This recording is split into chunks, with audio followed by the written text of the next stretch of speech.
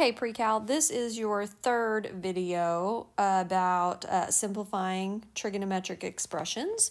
Trying not to overload you with information here.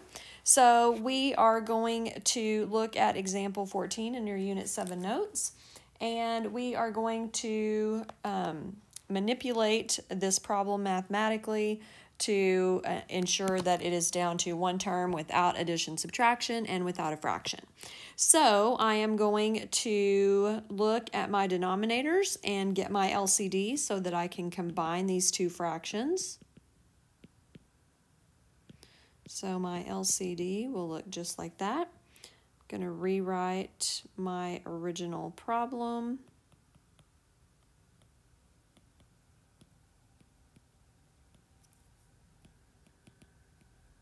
And then, of course, I am going to multiply both sides by what's missing in the LCD.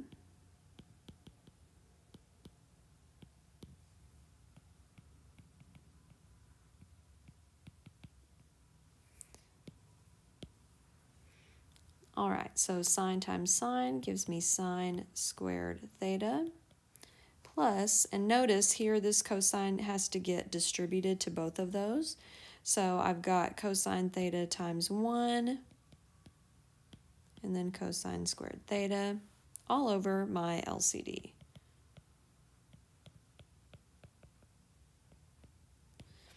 Okay, so before I do anything else, I'm going to analyze this and see if there's anything I can replace in my fraction using my identities. So notice I've got a sine squared theta and a cosine squared theta here. So my identities page tells me that sine squared theta plus cosine squared theta is equal to 1.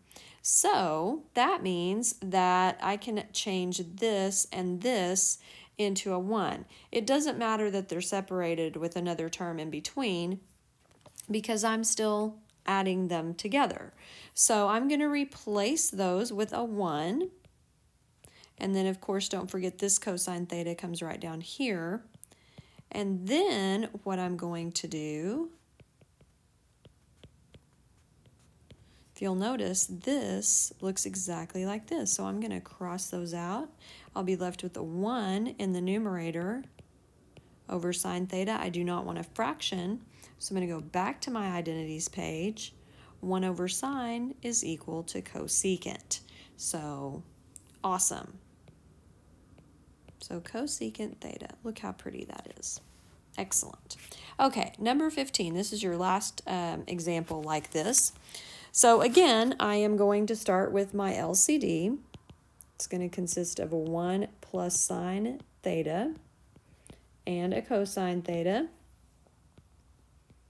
So rewrite my problem.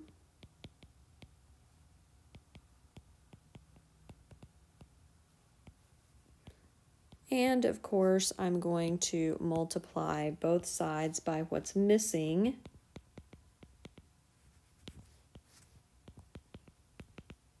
In my LCD.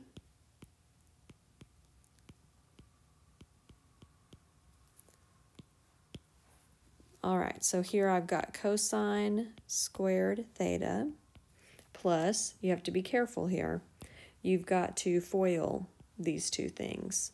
So I end up with 1 plus sine theta plus sine theta plus sine squared theta.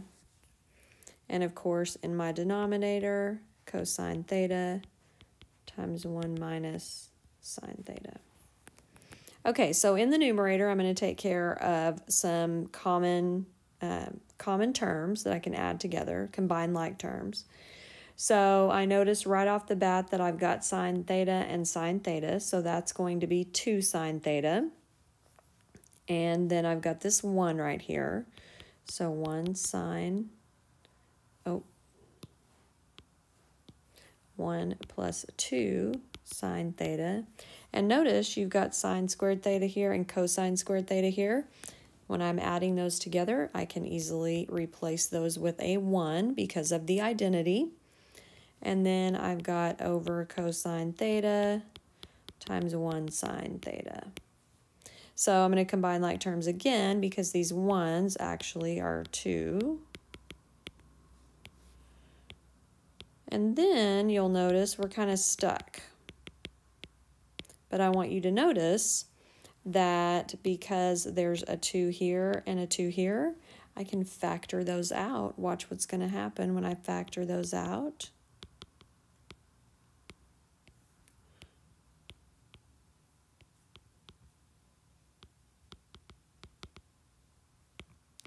Pretty. That and that, ooh, beautiful.